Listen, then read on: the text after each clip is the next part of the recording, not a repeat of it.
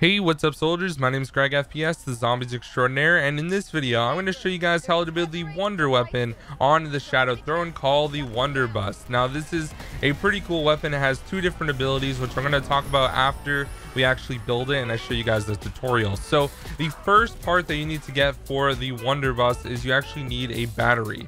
The first location that the battery can spawn is going to be located in here in the cabaret, and this one is going to be located on a wooden crate of sorts that's tipped over. So there is the first location. Now, I went in separate games and recorded each of the locations with the batteries in those locations. So the next two are going to be located within the museum. Now the first one that I'm going to go to is over near Fosplits, which is the perk that gives you extra melee damage.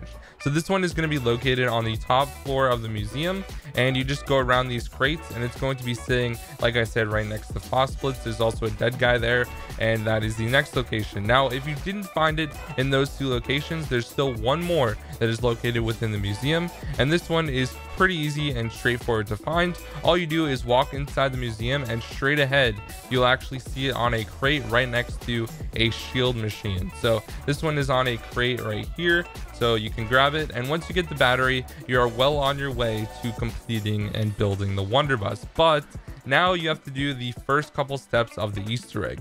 So the first step that you need to do is look at the radio in town square, and on top you will see a code. Mine was TX3, so you need to remember that code and make your way over to church. Now in the church there is a map, and it's going to have a red pin on it. So wherever the red pin is, that is the location of the radio frequency that you are looking for. So it will get a little more interesting or clear as I get there. But how this one works is you find the location that you're in. So as you can see here, there's a red pin on the map. So I am in Uberhavel, and I'm going to look for Uberhavel on the left of that because there's going to be a bunch of coordinates. Now in this game mine ended up being 63 for TX, and then since I was 1 or 3 rather, it was 60. So I got 63.4 and 60.3. So those are the two coordinates that I need to enter into the radio.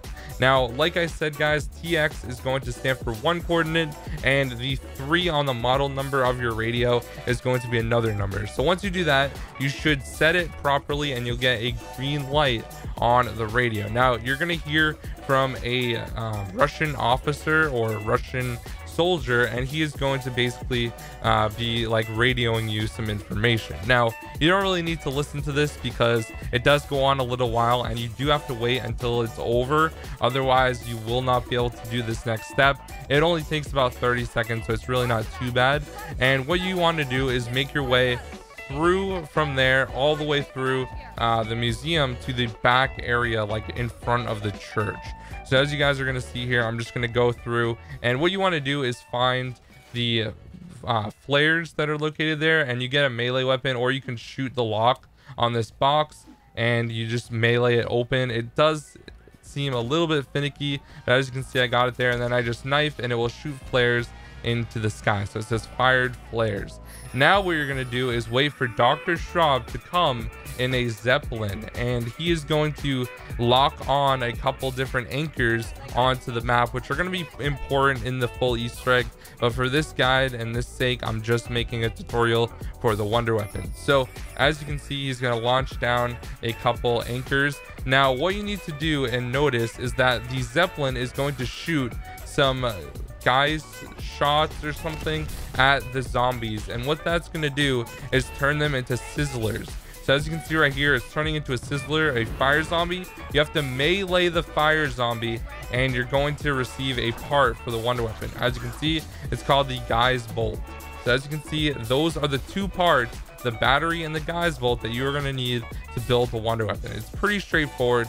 So now I'm going to bring you guys over to the apartments area where you actually build the wonder weapon. So as you guys know, the right side entrance, it goes directly to the apartments, and you just go downstairs.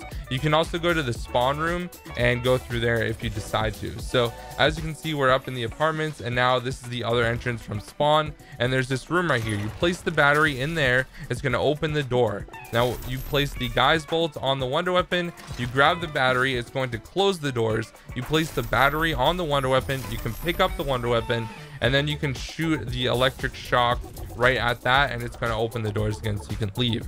Now there are definitely a lot of different things that go into having this wonder weapon and doing different steps for the Easter egg, and once again I will be making a full Easter egg guide, and I will be uploading that within the next couple days. I just want to make sure it's completely detailed and it's really easy to follow. So overall, this wonder weapon, the Wunderbuss, has two different things. If you shoot the left trigger, it's going to shoot out a geyser bolt at a zombie, and it's going to collect energy from the zombie.